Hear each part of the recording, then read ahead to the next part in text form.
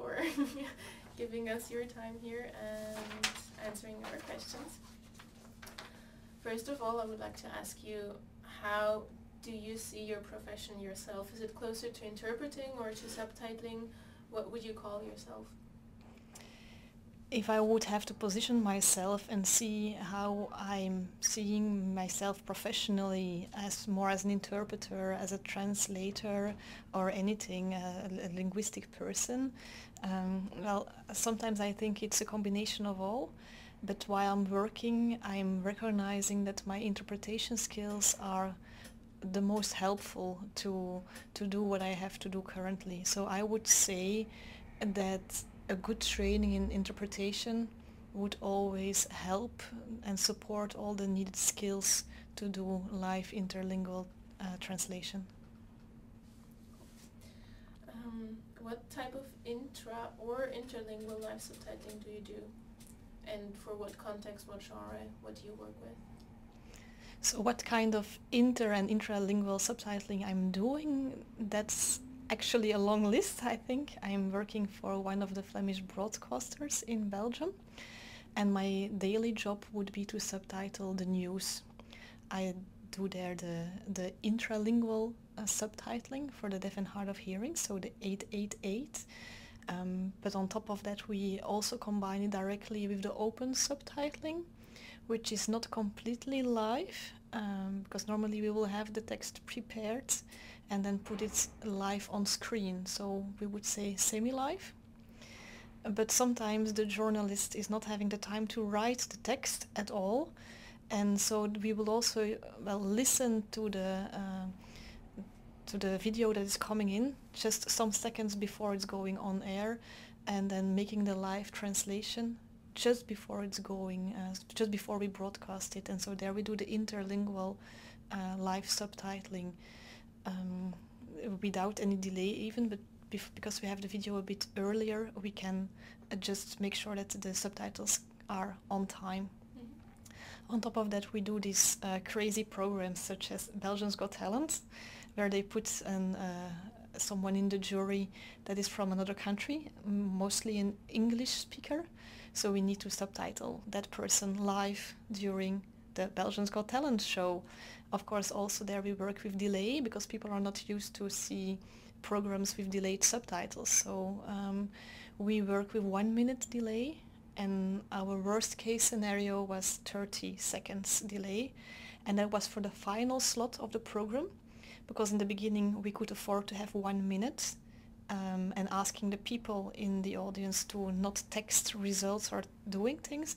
But towards the end, when they announce the winners, you can't have the people sitting in there already putting results on Twitter, for example, while it's not yet broadcasted in the home. So that's why they went to 30 seconds, but also because they work with televoting, and to make the feeling as real and live as possible, they wanted to have it shorter. It's really interesting to hear that you actually have a 1 minute delay. We have 1 minute delay, and I hear that we are one of the shortest ones. Really? Yeah, and I know in other broadcasters work with 10 minutes of delay or 5 minutes delay, but of course the results that would get out after 30 seconds of delay or 1 minute delay compared to 5 minutes of delay, it's a huge difference. The time that you get is of course also improving the quality. And besides that, yeah, I do all kind of actuality programs, everything that is related to live shows, live programs. But the news are aired without delay. And the news is indeed without any delay. Yeah. How long have you been doing this, and how often do you do it? I'm going to reply one more thing, so then you can cut and take what you need, or the person is going to do that. What we also do is when we have a live intervention on television and someone is speaking another language, then they would normally put on the screen live translation via 888. So instead of having open subtitles that would come too late, we would have the subtitles offered via teletext, but still the translated subtitles. So not Dutch in my case, but then English Dutch or French Dutch, for example. and there the news person would say, if you want subtitles or you would like live translation, please go to teletext. But for you, that's one step. Then you do interlingual. And then we do interlingual subtitling. Yeah. Regarding interlingual live subtitling, you already said there is a demand. How big is it, and do you think it will grow in the short to medium term? So for interlingual subtitling, I think that the demand will grow drastically, even because our world is more and more interconnected, and we are all promoters linguistically of our mother tongue, our native language. So we would like to offer as much as things possible into our own language, but yet the inputs that we receive would often be, for example, in English, or in Belgium also in French. And then you would like still to give the right results live to our people. And there you need then this interlingual exercise. I'm always confused by intralingual and It's so interlingual. They should totally invent understand. other names to describe these two things. So yeah. So I think it will be like we have now the Netflix generation. We also are the generation of the video now. I would like to see something now, even if it's happening on the other side of the world. I would like to see it now, and I want to have the real user experience. But if I don't understand the language, I want also the subtitles now, or I want the translation now. So I think there's a growing demand. And I also see that in the area outside of television, more in conferences or big work gatherings, for example, that people are trying not to work with interpreters or simultaneous interpreters anymore, because sometimes it's taking the attention away. So again, if I would go to my own reality in Belgium, where a conference would be in French, the people that would be sitting in the audience and are native Dutch would normally understand enough of the French to be able to follow. And thus to listen to an interpreter might be a little bit annoying, because they would like to listen in fact to both, while listening to the native speaker in front and then having subtitles as a sort of support is sometimes helping, and keeping the attention to the real presentation and the real presenter. So you offer the services there, and people can pick and choose when they need it and go reading if they missed a word or missed a sentence. So I have the impression there's a growing market also, because the big companies see advantages in having that kind of support over having interpreters doing it simultaneously.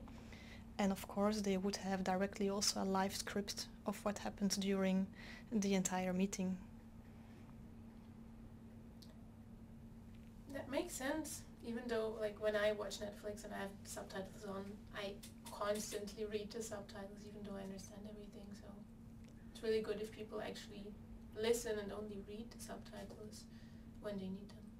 Yeah, and we could add other points that would sell our product. I mean, it's also for language training, and Yeah, of it's course. better to listen and to read than to listen and listen, because you wouldn't, to an interpreter, you wouldn't listen to the source language anymore. You would also only listen to the result. And here you learn also new words because you are in the language, and then you jump out from time to time. Or even when you constantly follow the subtitles, it is helping and improving your language skills. That's true. So you mentioned Dutch and French. What languages are involved in your practice? Is it Dutch and French, or are there any more? And what's your view on directionality? Do you think we should only work into our mother tongues? So what languages do I do? As I work mainly for television, and you don't know on beforehand what languages will be broadcasted or will be needed, I can't really reply, because sometimes I have the impression that my boss is expecting me to be like a computer and understanding and speaking all languages, which is not the case. So in the Belgian context it would be mostly English, French, Dutch as main languages, but also Spanish, Italian. The European languages are being broadcasted very regularly. the main job would stay Dutch to Dutch as the big package, let's say 80% for example, but all other languages would need to be covered. And depending on the person that is in-house and is the re-speaker of the day, you can offer another level or something more. I remember myself doing the real-time subtitling of a press conference of an accident of a bus in a tunnel in Switzerland, and they told me it's going to be English and French. And so we started, and suddenly they started to speak German. And I've studied German when I was 15 years old, and I had a German boyfriend when I was on Erasmus, and I'm like, okay, we're live, let's just do it. And so, well, it was a summary of what has been said, but at least there were some subtitles. It was not the complete story, but there was something. And that's the thing about going live in an interlingual context. You don't always know what's going to come or what will be happening, so you just then do what you can. Yeah, it sounds really challenging. Yeah. Wow. And what about directionality? Do you have a view on that? On the? Directionality? Like, do you think we should only work into our mother tongue? Okay. That's to work only in your own language or in both directions, that's an interesting question. I think for me personally, quality-wise, I would always suggest people to work only towards your mother tongue. The results would be better, you are more playful with your words. When you are starting to miss parts of the context, you can, well, understand and make bridges with the strengths that you have in your own language. Yet I have to say that I had my first experience in subtitling into another language. And what I see, it depends on what the person would need or require as sort of support for the event. If they would be okay with sort of summary, that's something that you can offer. If they are okay for you telling the same story in your own words in the other language, it would be less strong, but the story would be there. So I think it would depend on the consumer's view or the end user in what is better, to have nothing at all or to have basic support in two directions. That makes sense. To what extent do you think it is feasible to provide high quality interlingual live subtitling for all the contexts and genres that are currently catered for by intralingual live subtitling?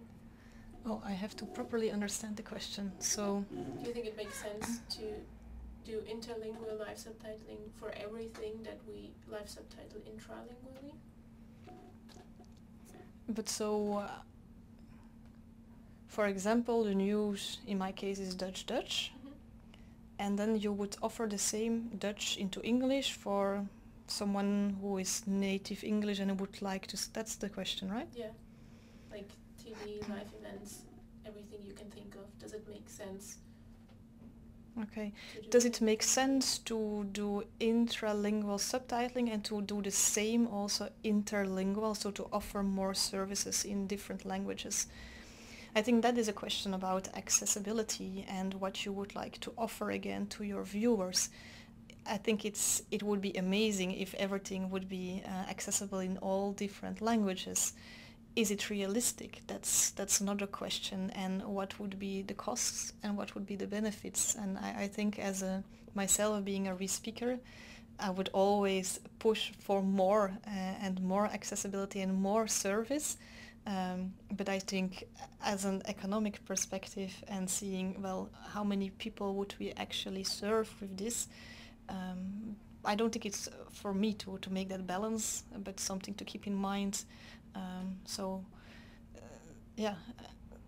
We would need to see how many people would actually then use these things. If we would translate, it would be, for example, the source would be English, and then we would do it to all languages in the world. How many viewers would you have, for example, for the Spanish or for the Polish or for the Italian? And would it be worth putting so much human capacity behind it? And for you, do you think that interlingual live subtitling requires different conditions as compared to intralingual live subtitling, like shorter shifts, a collaborative approach, something like that? So compared to intralingual and interlingual subtitling, I do think you need some other skills. What I notice when I work together with my team, the intralingual re-speakers need some time to come to a certain level. And I never had people that would directly start as interlingual re-speakers. They would always first start as intralingual re-speakers, but not all intralingual re-speakers would automatically become good interlingual re-speakers, depending on their language skills, their language knowledge, but also on their let's say interpretation skills.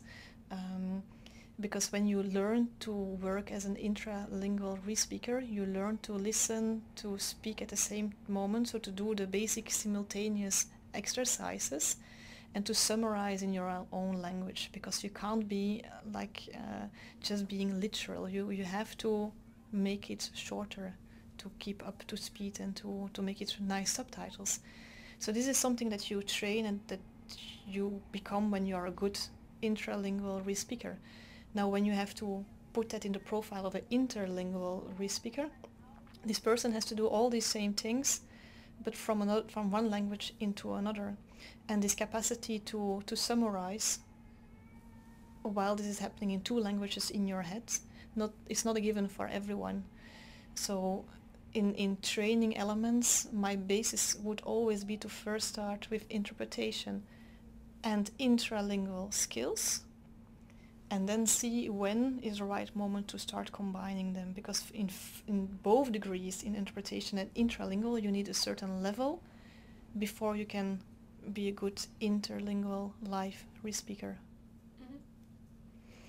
Then in terms of the entire team around, when I'm talking normally, when I do intralingual re-speaking, I do it alone. I would be the re-speaker, the corrector, and the broadcaster all in one.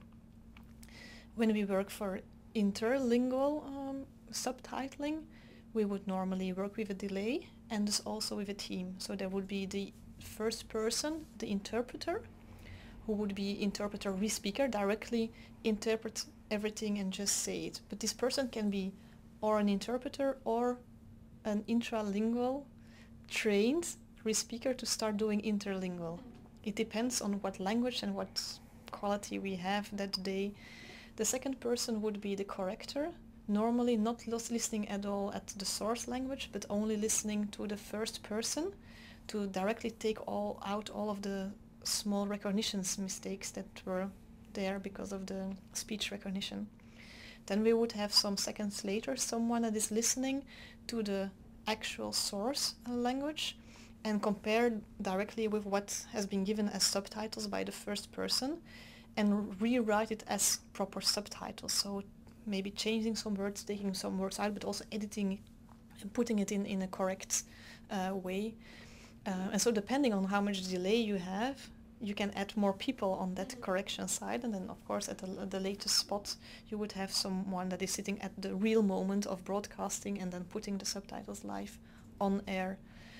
So in an ideal setting, to give good quality with everything, subtitles, with everything included, you need delay, and then you work with a team as large as you want it to give good quality. Again, my experience, the smallest team I had was 3 persons, where we had 1 re-speaker, 1 corrector, and 1 broadcaster. For interlingual. For interlingual live subtitling. Mm-hmm. And the ones that I'm the most used to would be for interlingual, would be the re-speaker, the corrector, 1 person that is following some seconds later, and then the 4th person that is broadcasting live. Mm-hmm. And if you would compare the two, the results of working with 4 are really, really much better than working in a team with 3. Mm-hmm. And how long can you keep up interlingual re-speaking? When do you have to switch with your partner? So how long can you work as an intralingual or interlingual subtitler? And of course, again, as I am a re-speaker, I would always defend my case and say we need to be changed regularly. Normally, as an intralingual live re-speaker, it would be normally every 20 minutes more or less we would try to change. It depends on how long we would broadcast. If we're doing the elections in Belgium, we know that we start at 6 o'clock in the morning and that we don't end at midnight, but we continue during the night.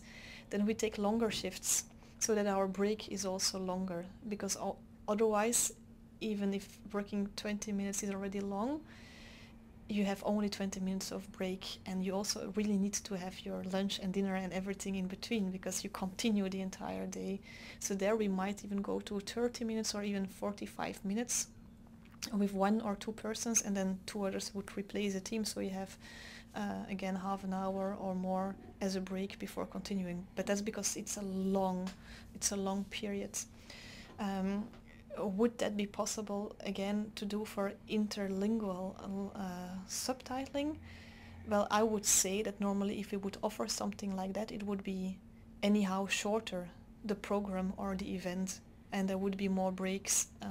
In a live event there would be coffee breaks, and I think for television it would be a framed show, or it would be a framed live moment. For example, the President of the United States wishes to announce something live, and we would do the live interlingual subtitling. Then it would be a press conference, maybe 30 minutes, maybe 1 hour, or would talk up to 2 hours, but then we would also have to cut that because television, also the other programs have to be shown. And I often feel that because of the quality and the capacity that we have, that we just have to go on until it's over. Should it be paid then just by minute and by hour in the same way as other jobs are done? No, I don't think so. I think there should be a bigger compensation, the same as people do for interpreters. If you are an interpreter for the European Commission, for example, you get a sum per day, but not per minute that you have been re-speaking. So I think there's still some work to do on the market to make sure that we as re-speakers don't become cheap human robots just producing language from one language into the other or in the same language, but that we're not just a product delivering a service, but that we are seen as something additional that is providing the extra quality for which people wish to pay. All right.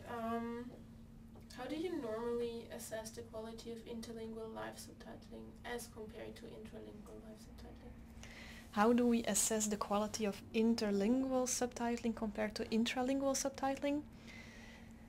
As I'm coming from the field as a re-speaker, we are just mostly very happy when we did a good job and there were enough subtitles and there were not too many gaps and there were no big interpretation mistakes. So we would more focus on the result for the end user, seeing if there's not too many angry reactions coming on Twitter at the same moment and so on. Because I'm not doing the comparison studies for university, for example. I think this is interesting material for students to do their master thesis on it. So no, I think it is for me as doing it.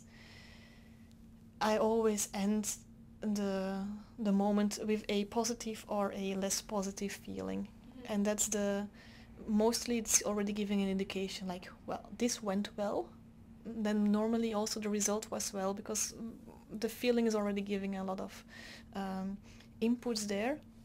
And then when I have the impression, well, I'm not that happy, it depends, because sometimes my colleagues would say, well, no, yes, you missed this and this, but the story was still logical and people understood the entire thing. So I am having a feeling because I realized that there were some gaps, but they might have been covered somehow, somewhere.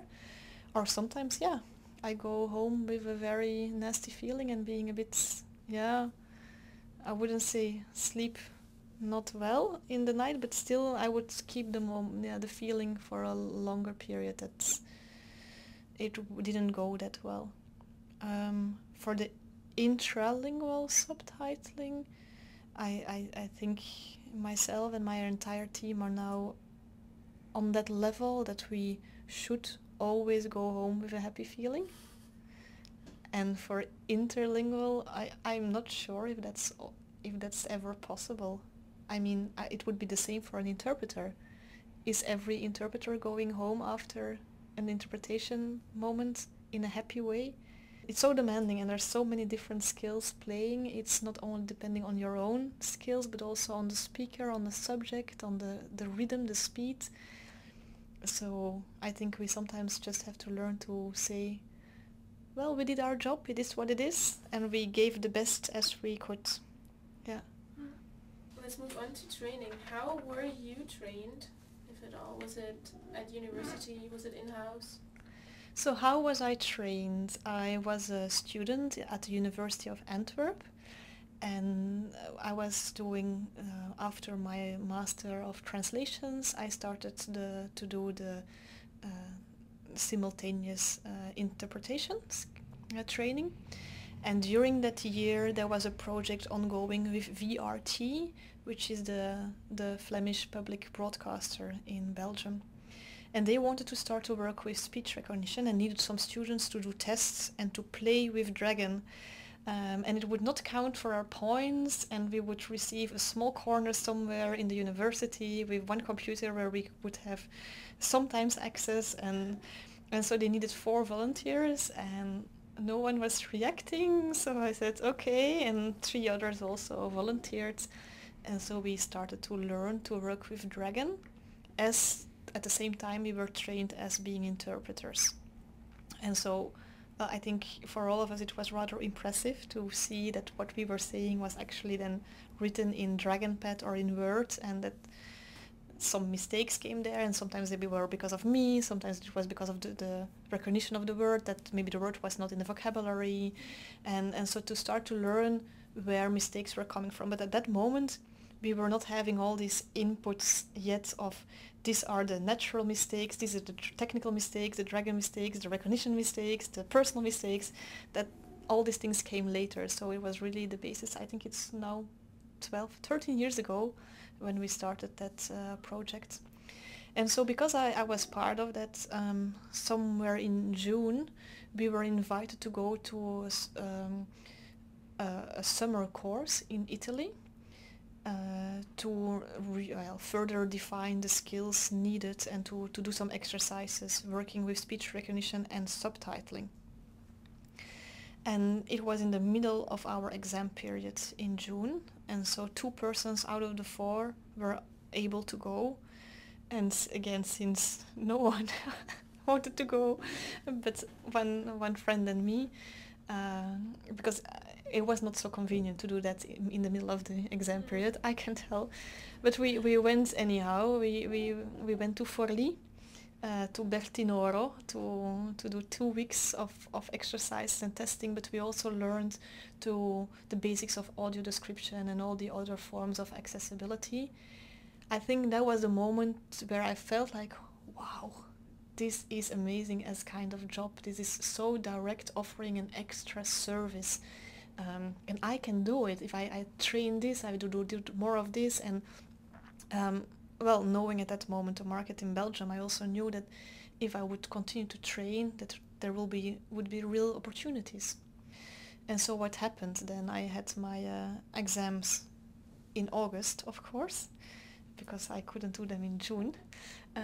No, the day before my exams, the other broadcaster in Belgium called me and they said, well, we heard that you are in a project together with VRT, but we would like also to start working with speech recognition for live subtitling. Could you start working for us? And I said, I have my exams tomorrow. Yeah, but we don't care. Can you start working on Monday? Like, yeah, of course. And so I started in a company where there was nothing yet, no subtitling. And so the big advantage that I had in my course was that I just started with a service that was not existing. So I could build, reflect, rebuild it according to the team, to our needs, to the output, to the comments of our viewers.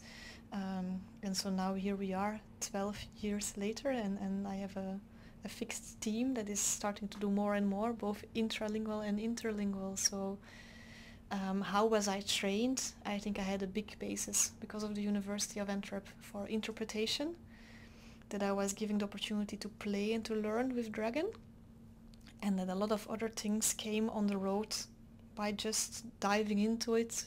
And somewhere in the very beginning, when I started to work for VTM, so the other broadcaster, there were some people from the Netherlands who came to help to explain the basic tools, the basic tricks on how to actually put that free speaking also into live subtitling.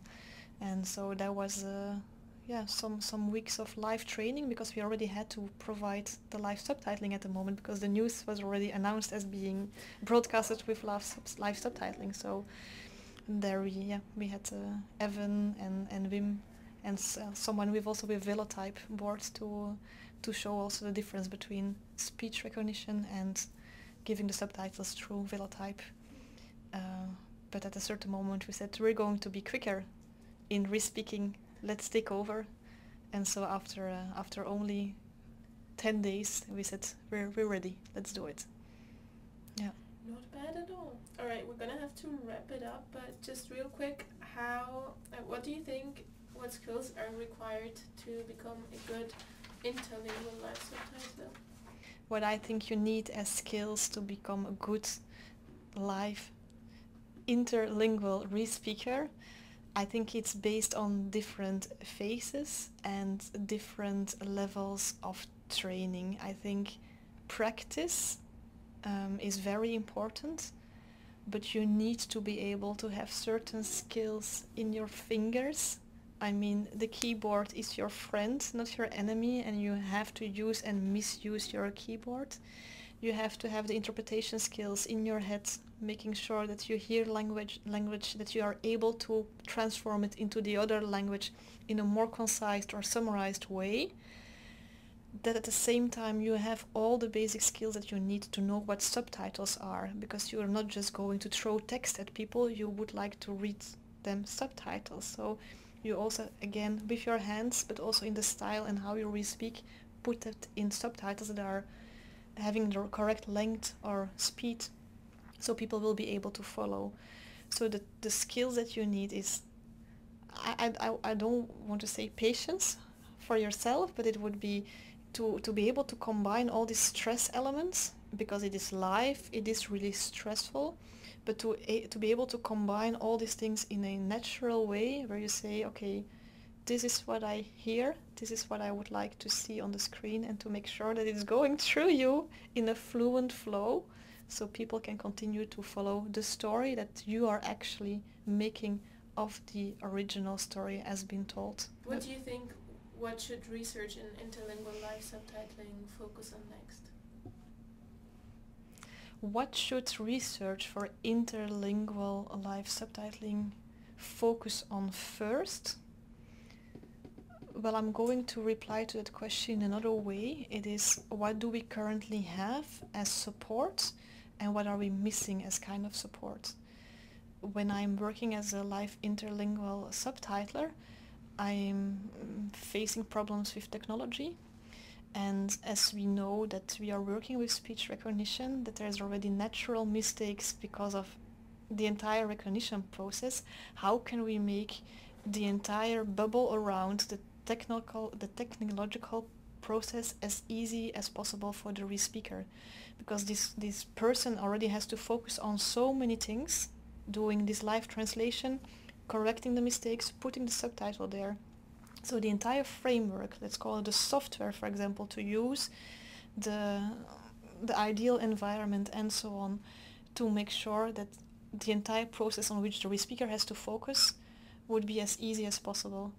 So for example, if you are doing it and your software is not giving you the right support to quickly go to a word to correct it, but you would have to do it with your arrows, for example, before you're there, then you're losing time. And you already have this as an intralingual re-speaker that you have to start buffering well, if you have to start buffering even more as an interlingual re-speaker, that is adding more complex layers on the actual setting and the actual job, and so will show even more in results that certain gaps will be starting there. So for me, the research or the cooperation, in fact, that would be needed would be to see how to better improve the situation, the working environment for a live interlingual re-speaker.